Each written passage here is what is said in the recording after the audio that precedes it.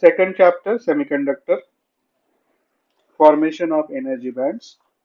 This is based on band theory of the solid. You already know that single atom, if you consider single atom,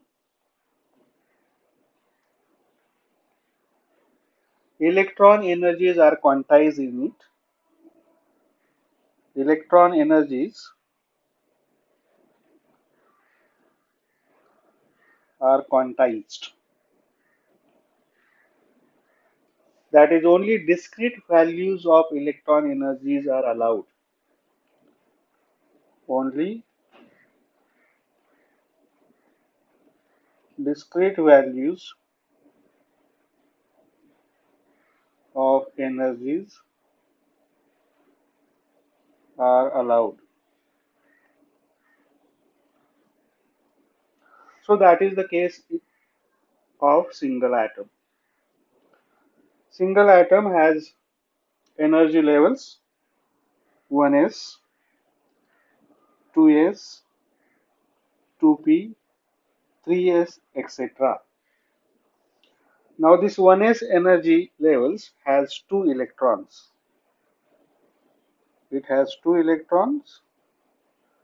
One has spin up, another has spin down. 2s energy level, this is 2s energy level. 2s energy levels also has two electrons with opposite spin. Spin of one electron is plus half, another one is minus half. But in case of 2p energy level, there are 2px, 2py, and 2pz sub-energy levels. And each one is having two electrons with the opposite spin. So this px has two electrons with opposite spins, py two electrons opposite spins, pz two electrons of opposite spins. Then there is 3s energy level. This 3s energy level has two electrons with opposite spin. So this is the case of the single atom when the atom is separated. And as you know that energy of lowest level is minimum. In case of single atom, energy of lowest level is minimum. In this case, 1s will have minimum energy as it is closer to the nucleus. This is what single atom has. But in the solid, there are number of atoms come close to form a solid. So in case of solid,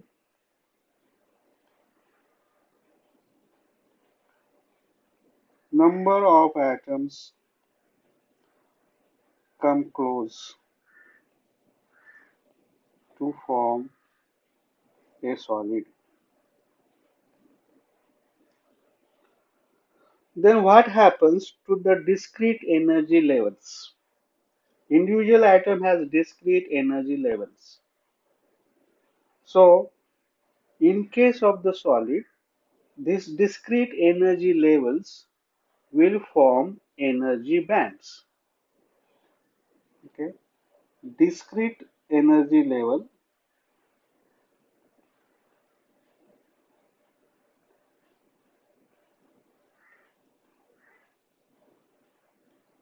of atoms form energy bands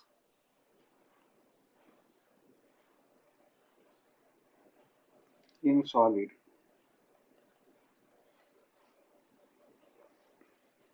Suppose there are n number of atoms, and in every atom there are discrete energy levels. So each energy level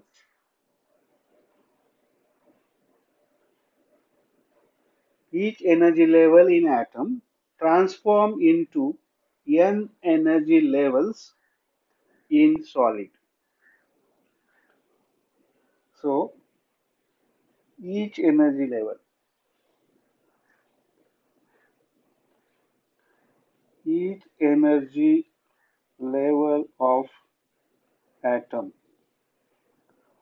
transformed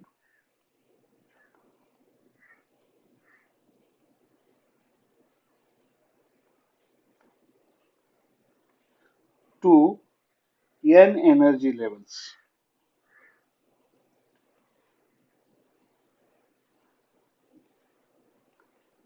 in solid. So in atom, if there is a one energy level, then in a solid of n atoms, there would be n energy levels which are separated by a energy delta E. Let me write that. Separated by small energy difference. Energy delta E. It's very small energy difference. So they will form a energy bands now. So this would be 1s band, this is 2s band, this is 2p band, and this one is 3s band. In 1s band, there would be n energy levels. In this, there would be n energy levels which are separated by a small energy difference delta E. So they are very close. These energy levels, in this case, in 1s there are n energy levels. In 2s there are n energy levels. In 2p there are 3n energy levels. And in 3s there are n energy levels. All these energy levels are so close that it looks like energy band. So let us consider the example of here hydrogen atom. Consider example of hydrogen atom.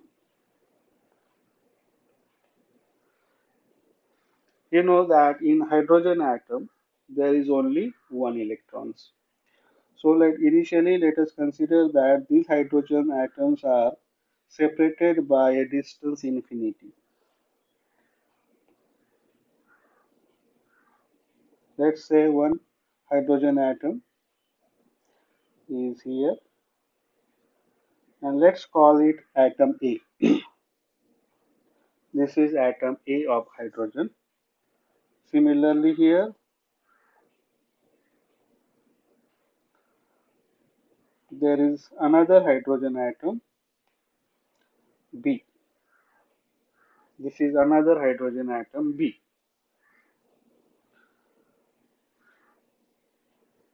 So initially they are separated by a large distance. Then each atom will have one energy levels. Each atom will have one atomic orbitals. In this case,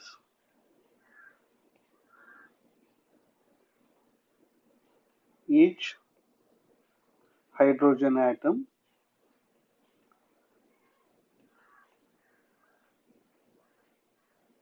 has one electron, and that one electron is in 1s energy level. And so each hydrogen atom has one atomic orbital, one electron, and we can say it has one atomic orbital when they are separated. Now, when these two hydrogen atoms come close to form a hydrogen molecule, okay, two hydrogen atoms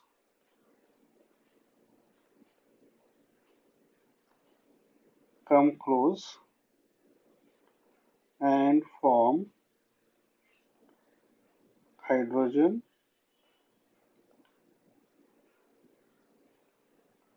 molecule. Now when they are separated,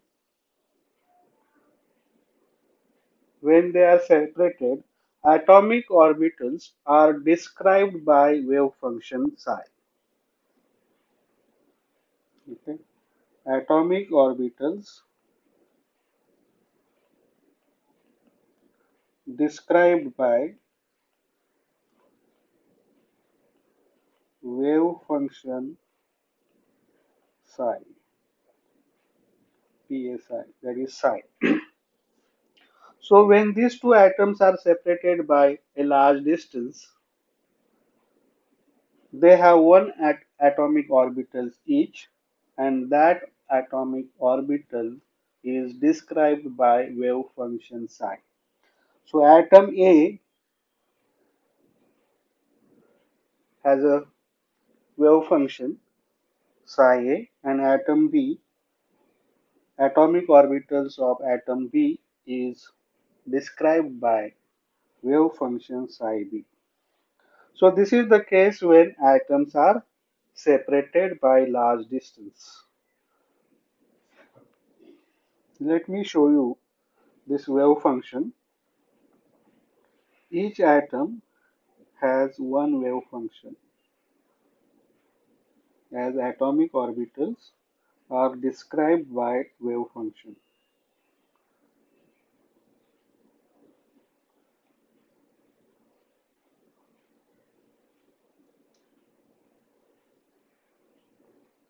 So these are the two wave functions psi A, this one is psi A and this one is psi B for atomic orbitals of atom A and for atomic orbitals of atom B. Now what happens when they form a molecule? So these two are coming close and form a molecule, hydrogen molecule.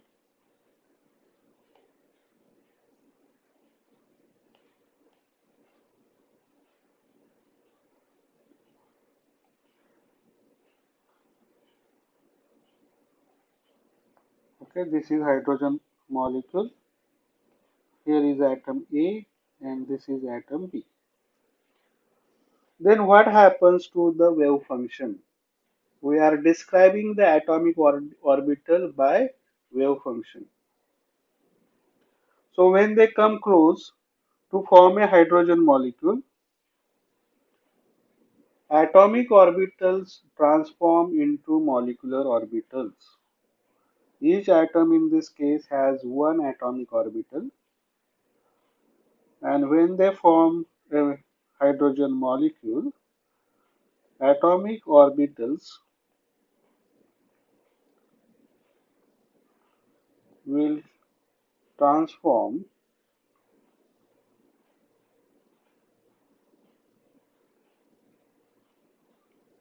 molecular orbital.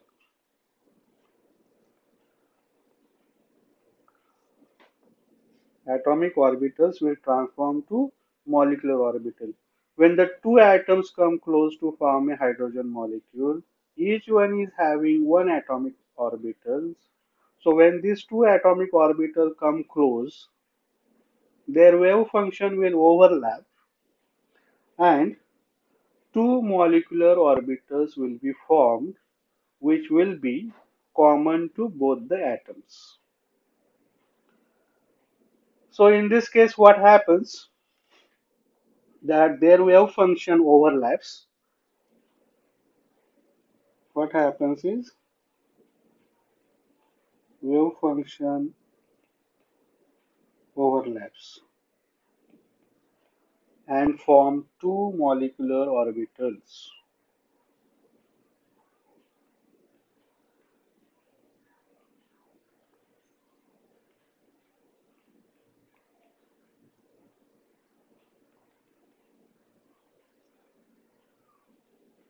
One is symmetric and other one is asymmetric. Psi s is symmetric molecular orbital, and that is equals to psi a plus psi b. And another molecular orbital is asymmetric, psi as asymmetric molecular orbital, and that is equals to psi a minus psi b. Let me show how they overlaps and form symmetric and asymmetric orbitals.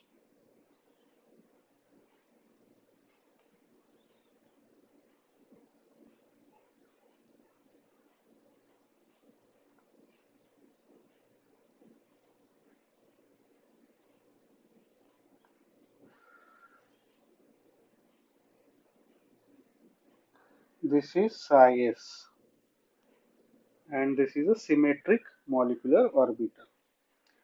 And another one is asymmetric.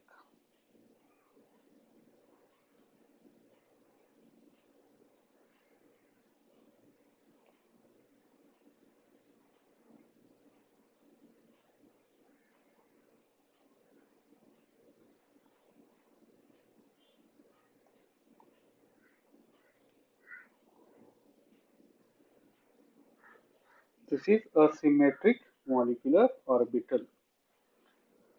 So this is how two atomic orbitals of the two atoms transform into two molecular orbitals, and these two molecular orbitals are common to both the atoms. So according to molecular orbital theory,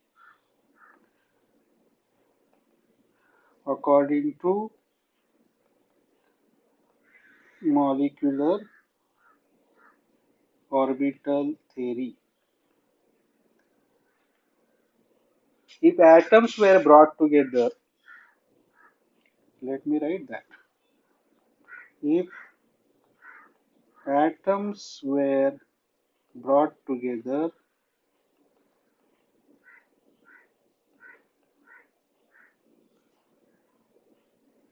they form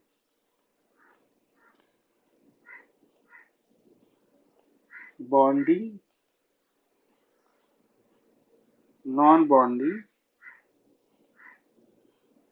and anti-bonding orbitals.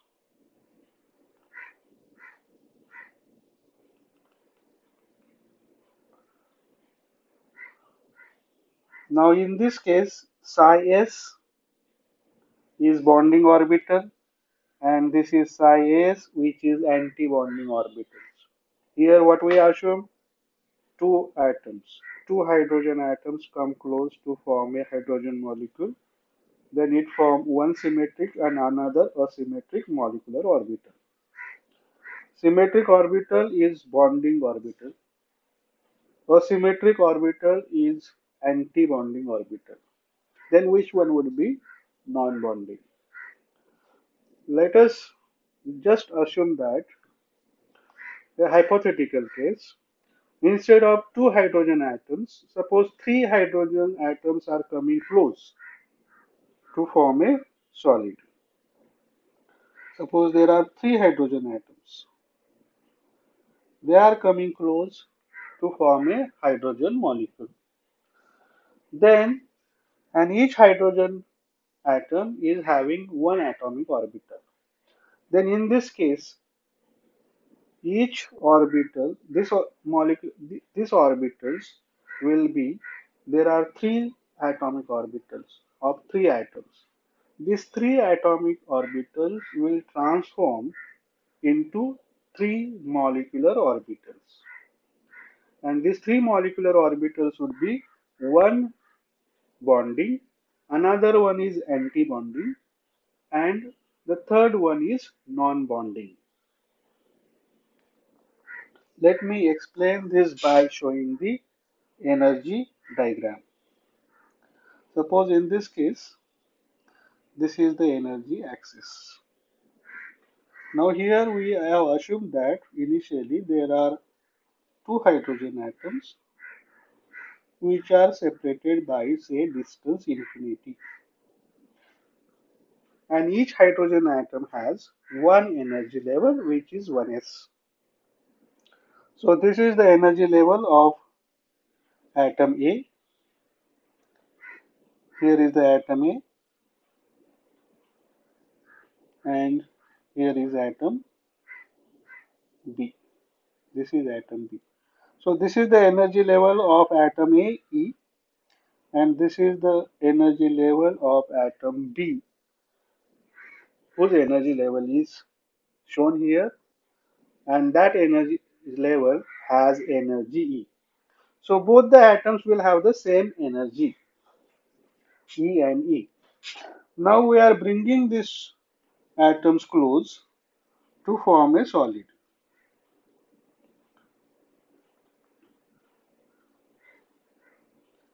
not a solid, molecule. They are coming close to form a hydrogen molecule.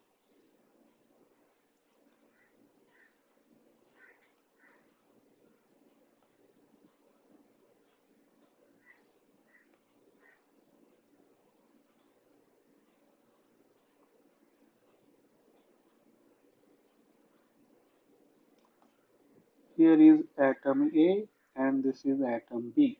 Then what will happen to these energy levels? These energy levels are coming close from infinity, and when they come really close, this one energy level will split into two energy levels because two atoms are coming together. So every energy level here, this energy level will split into two energy levels, each energy level of the atom. Initially, atom has only one energy. This atom also has one energy. So when they come close to form hydrogen molecule, this energy level will split into two energy levels because two atoms are coming close to form a hydrogen molecule. And in this case, this energy, this level has energy E dash, which is corresponding to wave function psi s, that is symmetric wave function. And this orbital is then called bonding orbital. This is a bonding orbital. And E dash is the less energy. This orbit, this bonding orbital will have less energy compared to the original atom. Then this energy level, energy of that would be E double dash, which will be the higher energy. And this corresponds to a symmetric molecular orbital, and this is corresponding to, or we can call this as a anti-bonding orbital. Okay, this is the case when two atoms come close to form a hydrogen molecule. Now instead of two hydrogens, suppose three hydrogen atoms are coming close to form a hydrogen molecule. It is a hypothetical case. Then each energy level in that case will split into three energy levels. Here I have shown that when two atoms come close to form a hydrogen molecule, each energy level splits into two energy levels. But now three atoms come close to form a hydrogen molecule, then each energy level will split into three energy levels. One is forming the bonding orbital, another is forming the antibonding orbital, and the third will form a non-bonding orbital. And this will have the same energy, and this is called non-bonding orbital. This corresponds to non-bonding orbital. So what we understood here, when three atoms come close to form a molecule, each energy level splits into three energy levels. Similarly, in a solid of n atoms are coming close to form a solid. Then each energy level will split into n energy levels. And this is called energy level splitting. So let me write here first symmetric about the symmetric orbital. Symmetric molecular orbital, psi s. This psi s represent bonding state. Symmetric orbital represent bonding state and it has lower energy.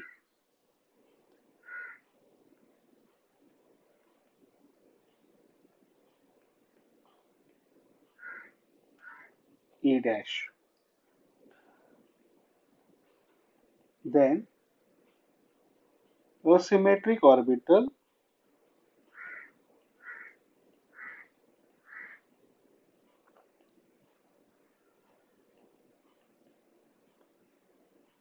psi as. This represent anti-bonding orbital. Psi as represent anti-bonding orbital and it has higher energy.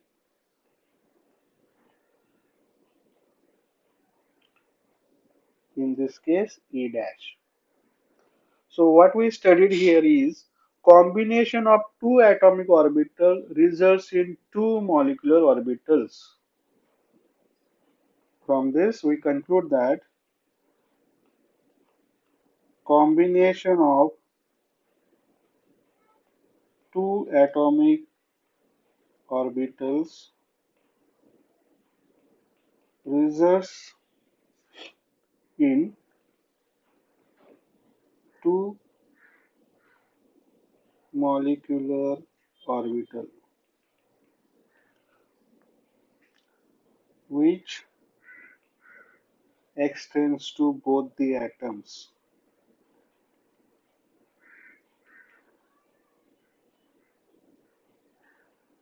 Both atoms. And we also studied the splitting of the energy level. Splitting of the energy levels is if two atoms come close to form a molecule, then each energy level splits into two energy levels. Similarly,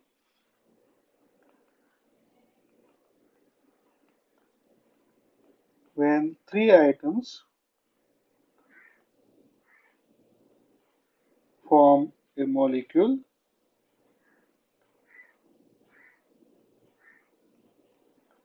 that is, when three atoms come close to form a molecule, then each energy level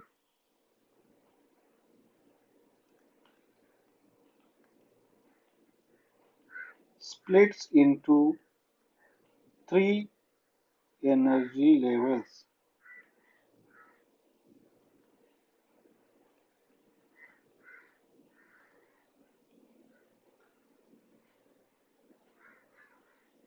Or when n atoms form a solid, then each energy level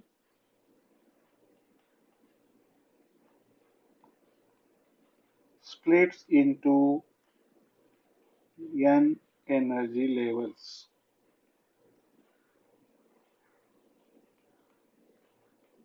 And all this is called energy level splitting.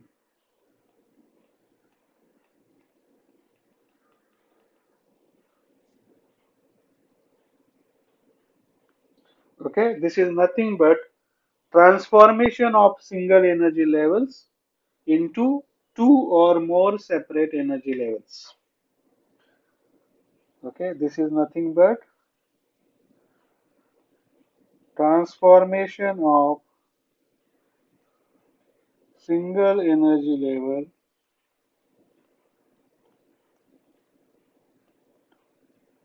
into two or more energy levels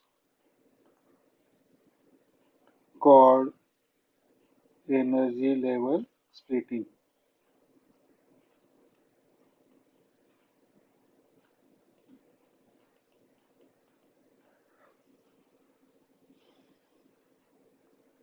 So, okay, so you understood that what is the energy level splitting. Each energy level splits accordingly. If two atoms come close, then each one splits into two. When three comes close, each energy level splits into three energy levels. If n number of atoms coming close, then each energy level splits into n energy levels.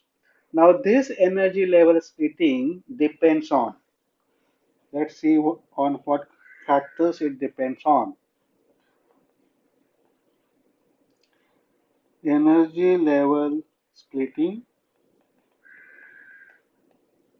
depends on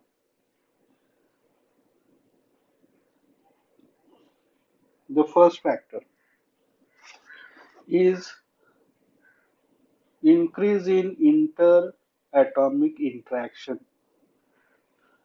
Okay, this splitting increases with increase in interatomic interaction. If there are more interactions between the atoms, there would be more splitting of energy levels. If there is a less interaction, less splitting.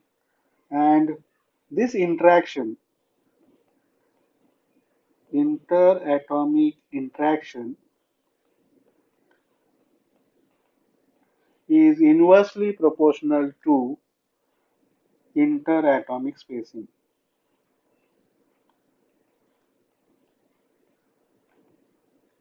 Is inversely proportional to interatomic spacing. It means that more the distance between the atoms, there is a less interaction. When there is a less interaction, there is a less splitting of energy levels. If if the interatomic distance between the atom decreases, when the interatomic distance between the atom is less, there would be more interaction between the atoms. More the interaction, then there would be more splitting of energy levels. Second factor, we can say that splitting also depends on atomic orbitals.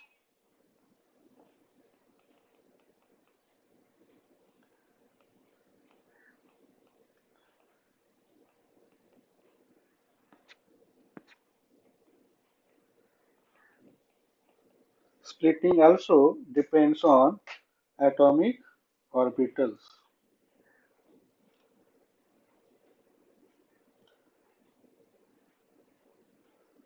For example, 2p atomic orbital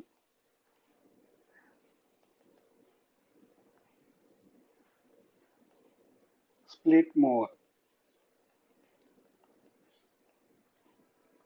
compared to 2s atomic orbital. in molecule, instead of atomic orbital, you have to say molecular orbitals.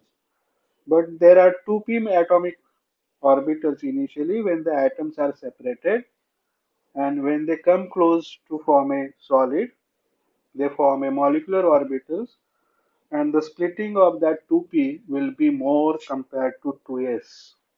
Why it is more? Because compared to 2s, 2p is the outer orbital. And since it is outer orbital, there would be more interaction. Okay, the interaction of the atomic orbitals, 2p atomic orbitals, is more compared to 2s atomic orbitals. Similarly, 2s atomic orbital split more compared to 1s atomic orbital. In short, outermost atomic orbital splits more. Why they splits more? Because there is more interaction. When atoms come close, initially the 2p will start interacting with each other. Then 2s will start interacting. Then 1s will start interacting. So our principle is more the interaction, more the splitting. And hence 2p splits more compared to 2s, 2s splits more compared to 1s. One more important thing is energy level above the valence electrons.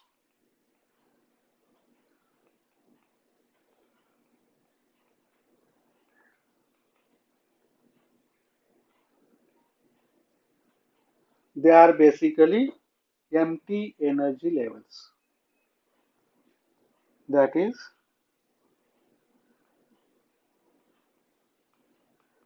empty energy levels. Also splits.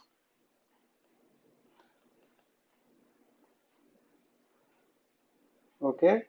Empty energy levels also splits. So it is not necessary that that energy level should be occupied by the electrons. Even empty energy levels also splits. So this is about the splitting of energy levels. Then each energy levels splits into, let me write like this, in a solid of n atoms.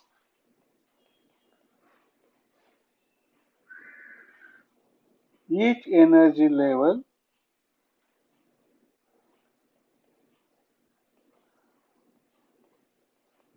splits into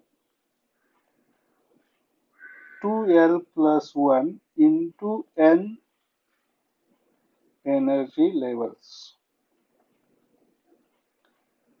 In this case, L is azimuthal quantum number, or you can say it is orbital quantum number.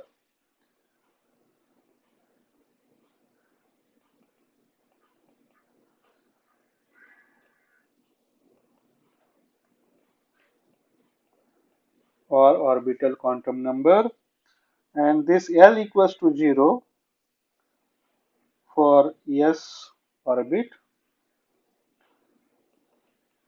and L equals to 1 for P orbit, and so on. So from this, you know that this S orbit or S band, in S band there would be n energy levels, and in P band,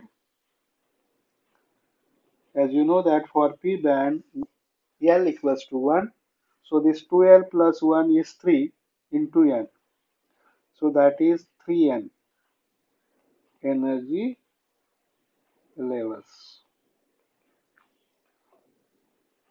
And the capacity of the S band is it can